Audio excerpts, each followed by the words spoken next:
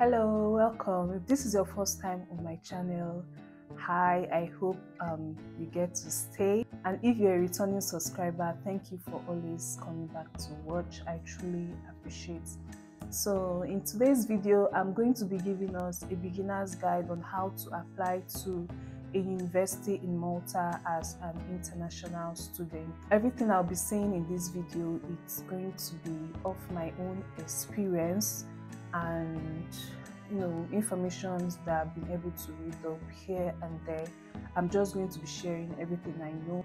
I believe it's going to help one or two people that are in the process or have decided that they want to study in Malta. If this is a video you're interested in, please keep watching. So first, you've decided that Malta is a country where you want to come into to study, either for your diploma, for your BSc or your master's. And then the next step you have to take is to search for the perfect university for you.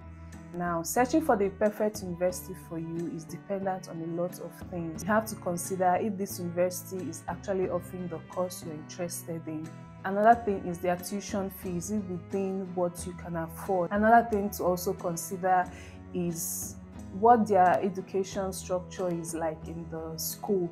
Do they do well with their students? Are there international students there you can actually reach out to ask a few questions? Are there international students there that you can actually relate to? And also, are there reviews online that you can go through, read and just try to get to know about the school?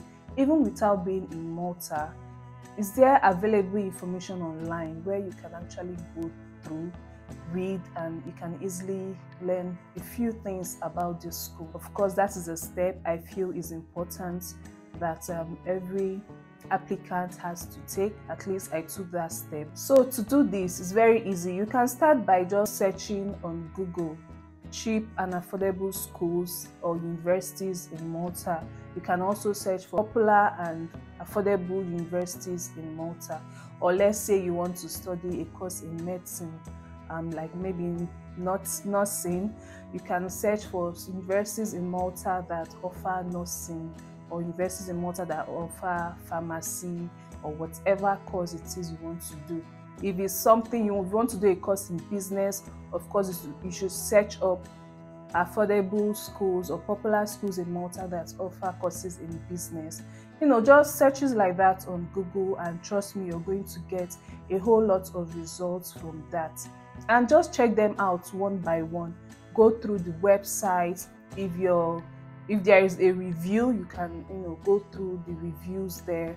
You can search on YouTube to see if there are actually international students that are on YouTube that talk about these schools. Some of the schools, just try. You can search on other platforms, not just on YouTube. I believe for each school, you will definitely see information. You just have to take your time to search. I mean, if you're in the searching phase, you don't want to make a mistake. You want to take your time to search so that you don't end up going for a school that is not accredited, or you just don't make the wrong choice. I mean, you want to maximize this searching period and make sure that you're searching for the right things. So that's it. In the description box, I'm going to list out few schools. You can start with those schools for your search, and also move on to other schools. I'm going to list out about 5 or 6. These 5 or 6 schools are not the only schools in Malta, but then these are schools that I either know where they are located at, or I have a friend or two that actually attend these schools. I mean, the most popular ones are the University of Malta, MCAST, Global Banking School, that's GBS Malta where I school, STC. For STC, I know where they are located, but I do not know anyone schooling there. We have Global College. I know people that school in Global College. And then we also have the Queen Mary School of Nursing, or I'm going to put the name on the screen. I know the location of the school. I do not know anyone studying there. If there are other schools that I come across, I'm going to also list them out in the description box. Like I said, there are other schools in Malta, but it's either I do not know about them, I do not know about the location, or I do not know anyone studying there. So I'm just going to put out what I know and I'm sure of. Okay, so after your research, let's say you have 2 or 3 schools. Of course, I'll always advise that we have at least 3 schools. Try to reach out to 3 schools and actually apply, as long as they tick your criteria. I believe as an applicant, there should be certain criteria that a school should meet for you to actually decide to go on with them. So have at least 3 so that you have options. Try to reach out to the school, go through their website. I believe that every school website have an inquiry form where you can actually go and fill in your details and ask them few questions, and definitely someone is going to reach out to you. Let's say you're interested in studying one of the courses they offer, let's say in business and management. You can fill in the inquiry form for that course. Ask them everything. Just don't be scared to ask questions. Ask away. You can ask about the document they will need for your application process. What documents are needed for you as an applicant to provide to be able to gain this admission. You can ask for their visa process, because of course the visa process is really important. You need to know. And their tuition fee is definitely going to be on the website. If there is any information at all you do not fully understand, please go on to ask the school. Someone will definitely reach out to you from the school and ask away. Ask any question you do not understand at all. So after this inquiry stage, if you're satisfied with all the information you've gotten, go ahead to send your documents, the document that is required of the school for the course you are applying for, and you get the admission. It's that easy. For me, I was going for a master's program. I just had to provide my BSc certificate, my transcript, a motivation letter, and an English proficiency certificate. Now for my school accepts the Duolingo, and I already had that before I even started applying, so I submitted that. I believe some schools, if you apply from Nigeria, if you present your WAEC, of course you should pass English language in your WAEC exam, and you also present a letter stating that you studied in English for your bachelor's program. Let's say if you're going for a master's, I believe that should be okay. So this should be part of the questions you should ask the school. If they mention that they need a sort of English proficiency certificate from you, then ask them. If you do not have the IELTS or the Duolingo, just ask them what they accept, and ask them if your WAEC result is okay, and if a letter from your school stating that you studied in English is okay. If they say yes, then you go ahead. But if they say no, they are not okay with it, and you feel you can't meet up with what they want, then you can move on to another school. It's that easy. That's why it is really important to make your research and make sure you ask as much questions as you can, so that you're sure you're prepared and you have all the documents you need to apply. After you've submitted your whole document and you've gotten the admission, of course the next thing is to make your payment, either full payment or half payment. Some schools would require that you pay everything at once, some would require that you pay instrumentally. This should be, of course, part of the questions that you ask. And after the payment, you're issued your visa support letter from the school. Some schools might actually require you do some sort of interview before you're even given the admission. Not all schools do that. If your school doesn't require that, fine. If they do, it's still okay. I feel it's just questions you should be able to answer. It's not such a big deal. The next thing is to start your visa application process. So for your visa application process, of course, there are a lot of things involved. There are documents you should be able to provide. Always ask questions. By now, you should have an admission officer that is assigned to you. Please do not feel shy. If you are confused on anything at all, always ask questions. For me, during my application last year, my application was in 2023.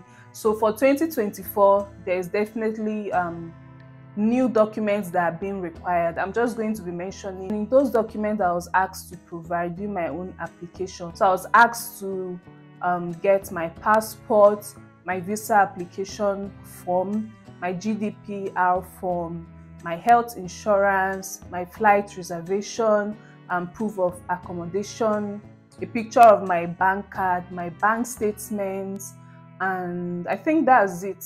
For the travel insurance, I was a bit confused at first because during my research for visa application documents for a Schengen visa, I read up that the travel insurance should be worth at least 30,000 euros.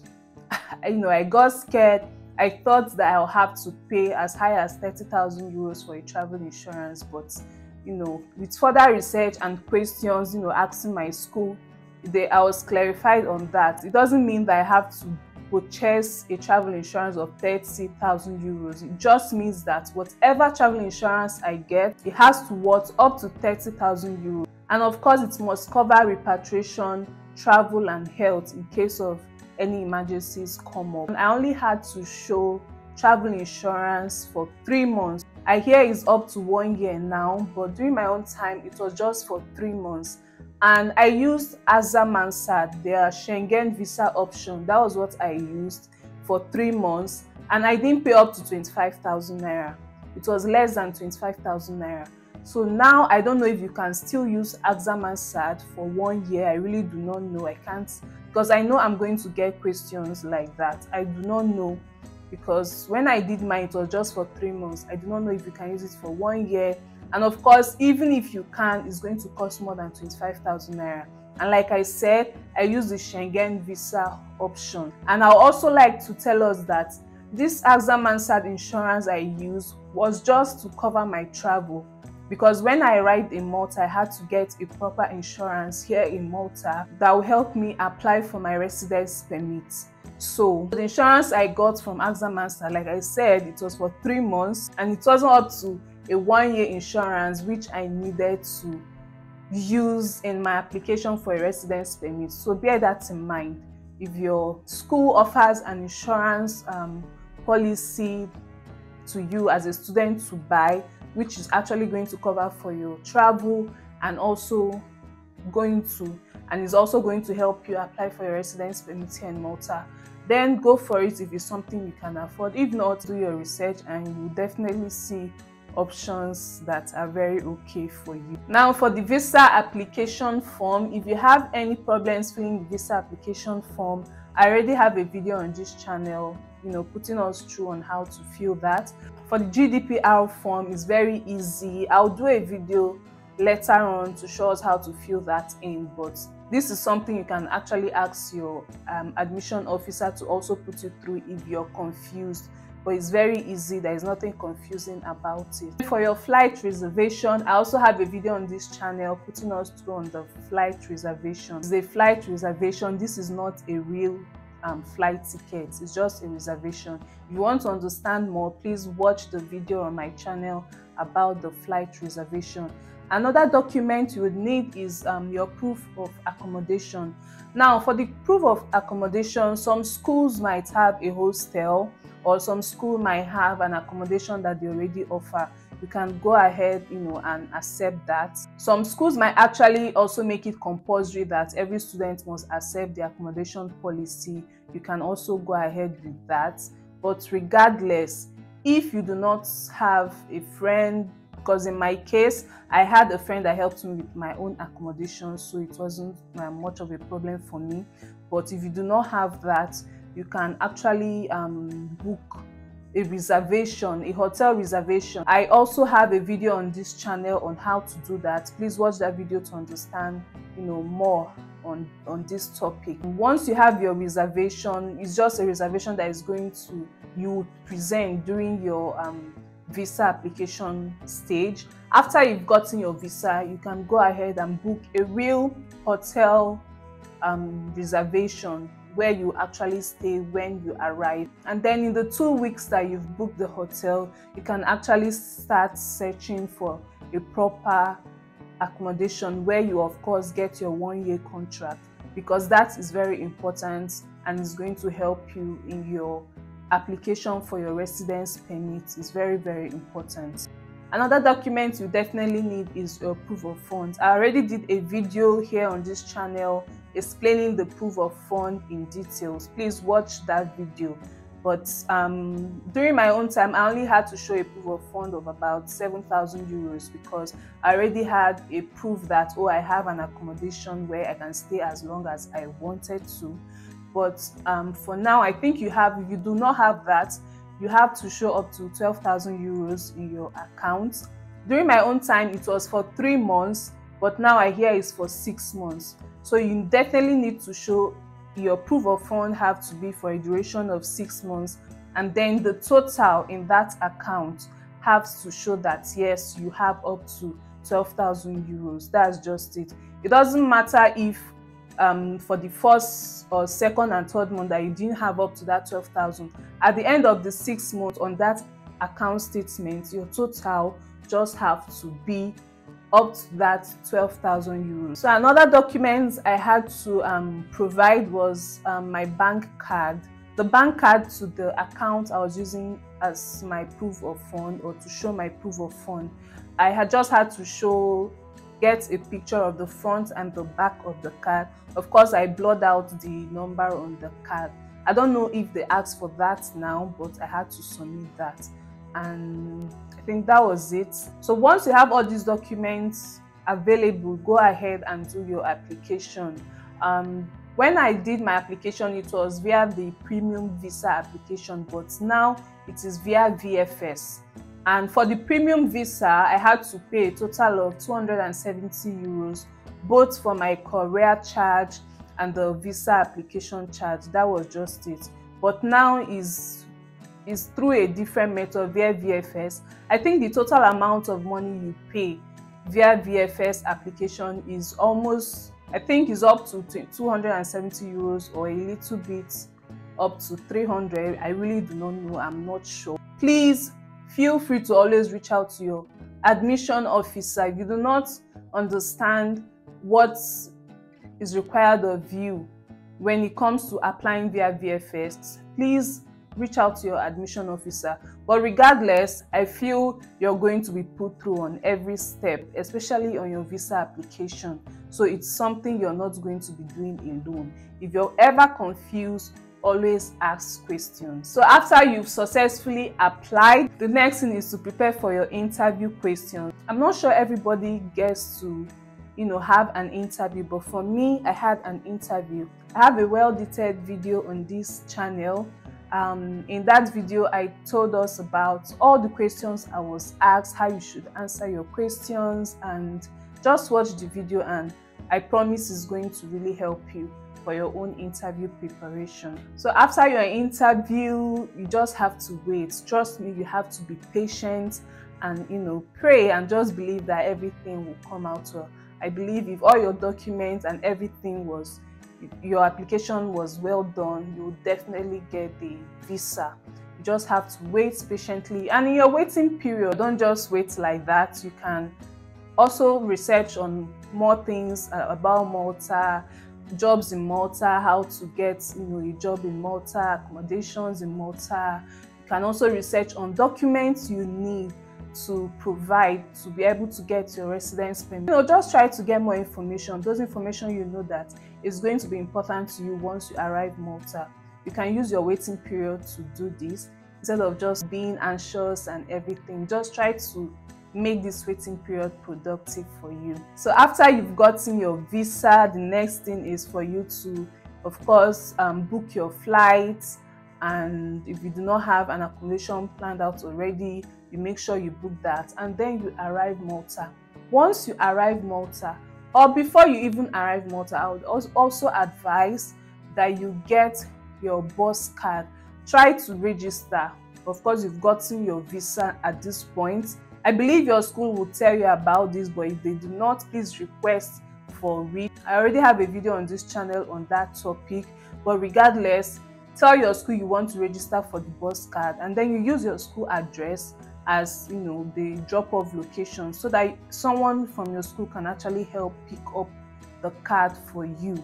So just tell your school about it. They'll give you the website and you go ahead to register. You do not need a Malta number to get that done. You can use your Nigerian number, your email. It's straightforward. Just tell your school to put you through, or you can watch my video on this channel and you get that settled, so that as soon as you enter Malta, you have your card ready and you start to enjoy the free transportation. You don't have to pay for the transportation here. So as soon as you arrive Malta and maybe you're staying in a hotel, of course you definitely have to start searching for your accommodation. Whatever accommodation you get, is compulsory to get the 1-year contract. Very important. You can search for accommodations on Facebook groups. Just search for Facebook groups on Malta regarding accommodations in Malta. You're going to see a lot. Just search, and once you're in Malta, try to reach out to an agent and make sure you go in person to view these houses, so that you're sure you're actually going through the right source to avoid being scammed. If you've not arrived Malta yet, you can also search on these groups, but do not make any sort of payment. You can just get the agent's phone number and just have it, so that when you arrive, then you can go ahead to see these houses in person and then make your payment.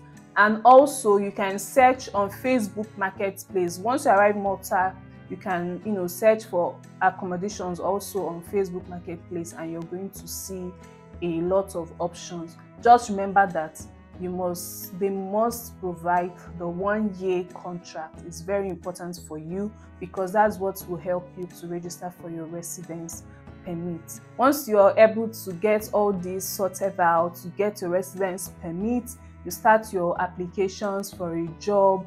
Of course, you need to make your CV in the Europass format. I'll leave a link in the description box. You just click on it and it's going to put you through and guide you through on how you can create a CV just like that. After that, you're able to get a job and you just try to settle in Malta, try to face your studies and enjoy your experience here in Malta as an international student. I hope I've been able to cover all the topics here in this video, but if you feel there is something I didn't talk about or I forgot, please let me know in the comment section. If you've watched to this point, thank you very much. I appreciate. I hope I've been able to answer a few questions. Please like, share and subscribe. See you in my next video. Bye.